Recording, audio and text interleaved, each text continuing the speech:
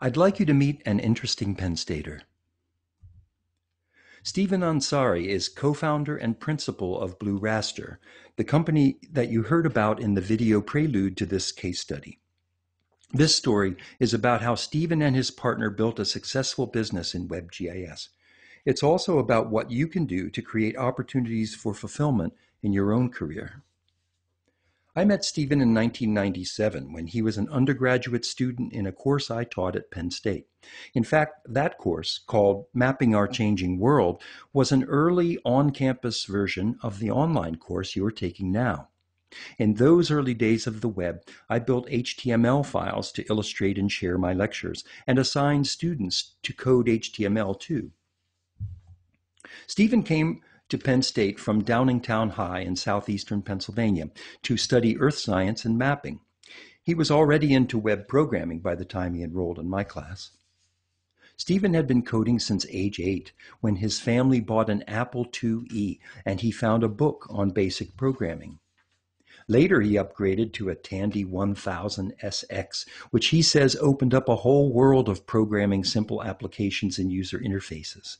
He says he loved the immediate gratification of building things with code. It was like engineering, but without the need for raw materials. For a time, coding remained a hobby for Stephen. His academic interests centered on earth science and mapping. Then, in 1995, the U.S. Census Bureau launched its Tiger Map service, one of the earliest web mapping services. Even with his slow modem connection to the internet, Stephen was amazed at the ability to explore the Census Bureau's Tiger Line files and thematic maps online. Later, in our Mapping Our Changing World class, Stephen discovered the United States Geological Survey's digital raster graphics. As you know, DRGs are topographic maps that have been scanned and georeferenced. That's when he started to see connections between maps and computers. As an earth scientist working on the field, he'd always thought of topo maps as just printed things. Maps and the world really were changing. But it wasn't until his first job out of college that Stephen got to put these insights to work. After graduation in 1999, Stephen found a job in the Washington, D.C. area as a policy analyst for a firm that was writing groundwater guidance documents for the U.S. Environmental Protection Agency. Working at the desk next to him was Michael Lippman. Mike had earned a bachelor's degree and then a Master of Public Administration in Environmental Policy at Cornell. A fellowship at EPA brought him to D.C., where he later found work as a policy analyst at the same firm as Stephen. The co-workers shared an interest in the potential of web mapping and an early internet map server technology called ArcIMS, which their employer was just beginning to experiment with. The company sent Mike and Stephen to Redlands for training in the new technology. They made connections there that would serve them well later. Some of their employers' government agency clients wanted to begin mapping contaminated sites in the U.S. That provided Mike and Stephen's first foray into GIS. Although their employer didn't create the National Institutes of Health tox map shown here, the example does suggest what an ArcIMS-like web mapping app looked like in those days. Stephen and Mike began to envision how Web GIS could be a game-changing technology. But electronic maps still seemed esoteric to most of their employers' clients. Even Google Maps was still years in the future. And the dot-com boom had recently gone bust. It would take a while longer before a business model based on web mapping and GIS would seem viable. In 2002, Stephen and Mike took the plunge and founded Blue Raster, LLC. In interviews for this case study, Stephen and Mike explained that the name Blue Raster is meant to connote the ability to capture complex reality systematically and to represent it simply in ways that reveal the meaning their customers wish to convey. That's the value they aim to deliver with Web GIS. Blue Raster's earliest contracts involved creating web mapping apps about radioactive contamination at research sites for the Department of Energy. The first of those sites was Brookhaven National Laboratory on Long Island. Brookhaven operated a high-flux beam reactor used for scientific research from 1965 to 1996. According to the Department of Energy, the reactor was decommissioned in 1996 after tritium, a radioactive form of hydrogen and a byproduct of reactor operations, was found in nearby groundwater monitoring wells. Investigators subsequently found that contaminated water, quote, had been leaking from a spent fuel pool located in the basement of the reactor building for more than a decade.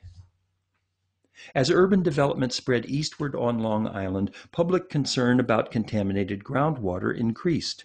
Years before the term open data was coined, Brookhaven commissioned Blue Raster to create web apps that provided maps and other site-specific information graphics needed to keep residents and the press informed.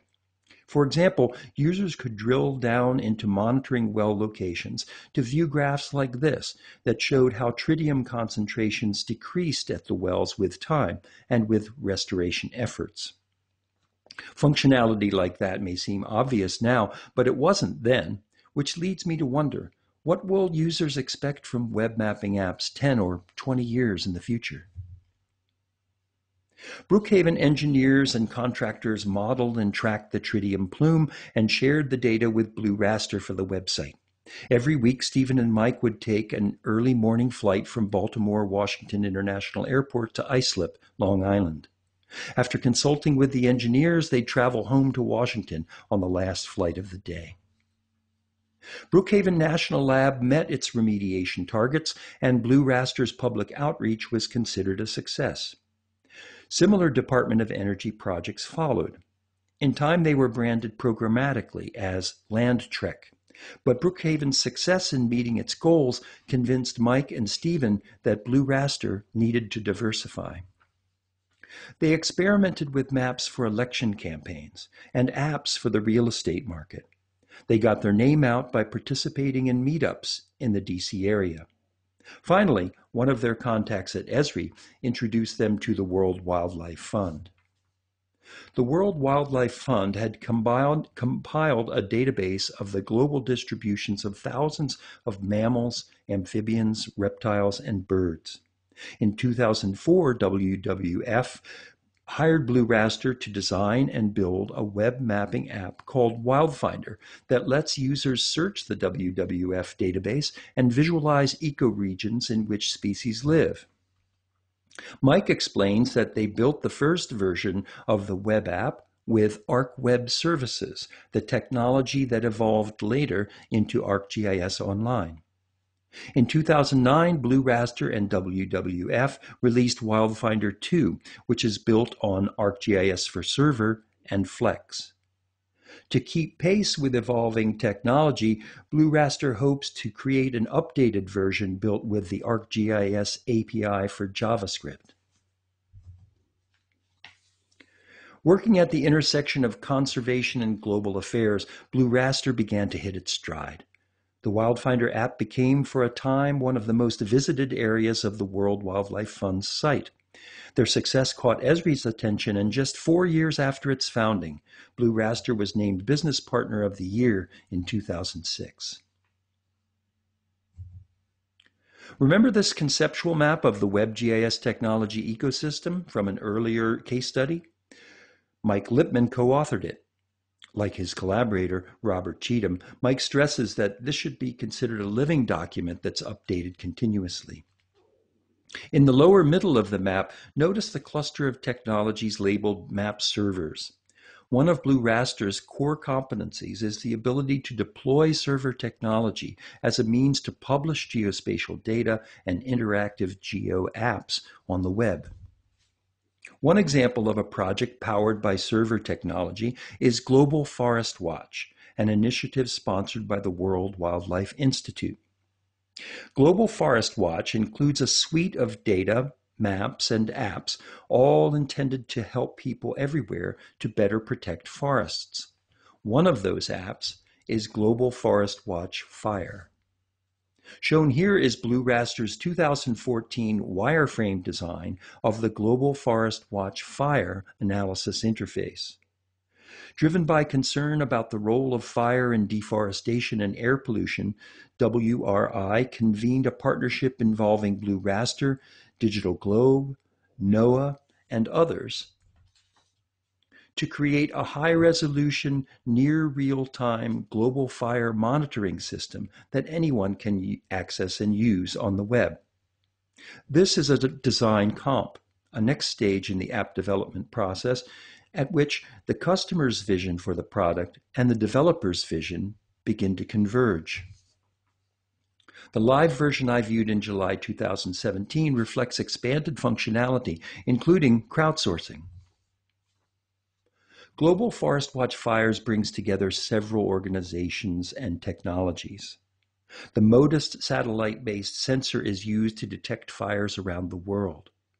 Daily updates of fire events are stored and served from ArcGIS for Server. High-confidence fire events trigger the capture of high-resolution digital globe imagery, which is made available for near real-time viewing and analysis by the ArcGIS image extension for Server. Global Forest Watch users can subscribe to fire alerts, which are delivered by email or text.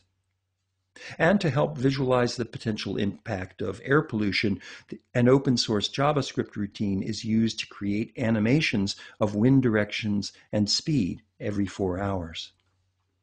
Blue Raster uses either ArcGIS Enterprise, which, as recalled, ArcGIS for Server until version 10.5, or ArcGIS Online to serve their web maps and apps. The choice depends on project requirements. Other options are available, of course, including MapServer, GeoServer, and others. You'll have a chance to explore the alternatives if you take the Penn State course, Cloud and Server GIS. The ability to design a geospatial system architecture that responds to user needs is a key competency for Blue Raster, and may be for you too. In the video prelude to this case study, Christine Movius pointed out the importance of coding in a web mapping business like Blue Raster. Of the several languages shown in the Web GIS technology ecosystem map, Python and its associated libraries are perhaps most important for GIS pros. Python is useful for automating repetitive tasks, for customizing desktop GIS interfaces, and for what data scientists call data wrangling. A common estimate is that up to 80% of data analysis is consumed with preliminary tasks of cleaning and preparing data.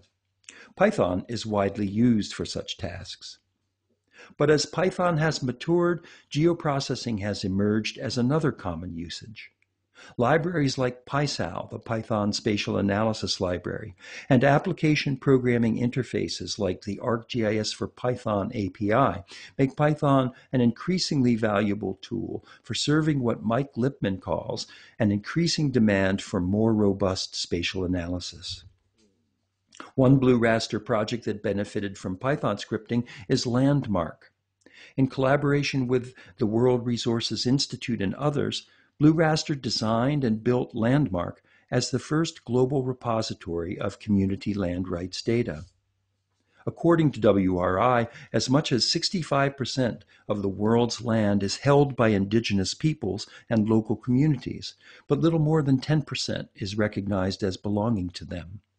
The Landmark platform allows users to draw a shape on a map to query the attributes of communities within that area of interest. Blue Raster developer David Eidelberg used Python to calculate the quantity of indigenous and community lands within political borders. Landmark is useful precisely because it combines many disparate data sources in forms that allow further analysis and visualization.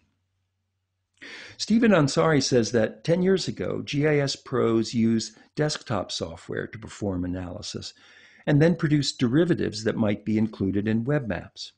Today, he says, we're using Python to build repeatable systems that run in real time and can do on-the-fly combinations of data that are controlled by end users. He urges every GIS pro to hone their Python skills. Python scripting is specifically called out in the GTCM. Opportunities for Python training abound, including Penn State's online course, GIS programming, and customization. The 2015 Paris Climate Conference was the 21st annual Conference of Parties, at which representatives of 195 nations meet to assess progress in confronting and reversing human-induced climate change. In the lead up to the December conference, hopes were high that an international agreement to keep global warming below 2 degrees Celsius was possible. A mere 2 months before the conference, Blue Raster took a call from UNICEF, the United Nations Children's Fund. Believe it or not, UNICEF discovered Blue Raster out of the blue with a Google search. UNICEF wanted to produce a compelling statement about the risks that climate change poses for the world's 2.3 billion people under age 18. They had lots of data and analysis, but no clear idea of how to tell a story that would make a difference in Paris and beyond. Stephen, Mike, and Kevin McMaster engaged their clients in an iterative design and development process that soon yielded information products that helped crystallize UNICEF's story. For example, this map of the distribution of children living in flood occurrence zones combines UNICEF analysis with flood maps produced for the Aqueduct Online Water Resource Atlas, which Blue Raster developed with the World Resources Institute. Blue Raster succeeded in helping UNICEF complete its publication Unless We Act Now, in time for the Paris conference. Later, Stephen and Mike called it their proudest achievement to date. The experience and contacts they gained brought more collaborations with UNICEF, including Clear the Air for Children in 2016 and Thirsting for a Future in 2017.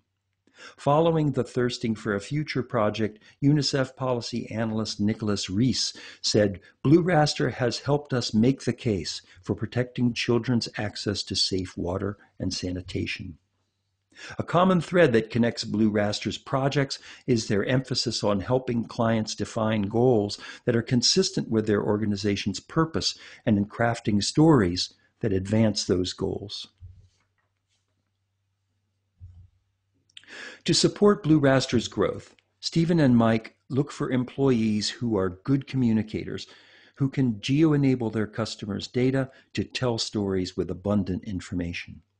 Here they stand with Penn State alum Chris Gabris and Christina Fong, who co-hosted my first visit to their offices in 2016. Chris recently developed the U.S. National Arboretum's Botanical Explorer mobile app, which helps visitors and researchers explore the Arboretum grounds and plant collections. Among many other things, Christina created the Story Maps Starter Kit we use in this course. I asked Stephen and Mike how they determine whether an applicant has what it takes to be successful at Blue Raster. Their job interviews start with non-technical conversations about what excites applicants. They look for innate talent, good imagination, writing skills, public speaking ability, and especially excitement about geography. Next, they look for tech skills such as programming, the JavaScript API and newer JavaScript libraries, HTML5, and IT skills such as server setup and administration. Mike remarked that they look for people who fill the gap between college curricula and the real world. They also seek applicants who are active in the community, as in dev meetups and user groups, and who assert thought leadership on the web. Finally, and especially, they need people who know how to find things, who have the right mindset to learn collaboratively and independently, and who are energized to move on to the next level.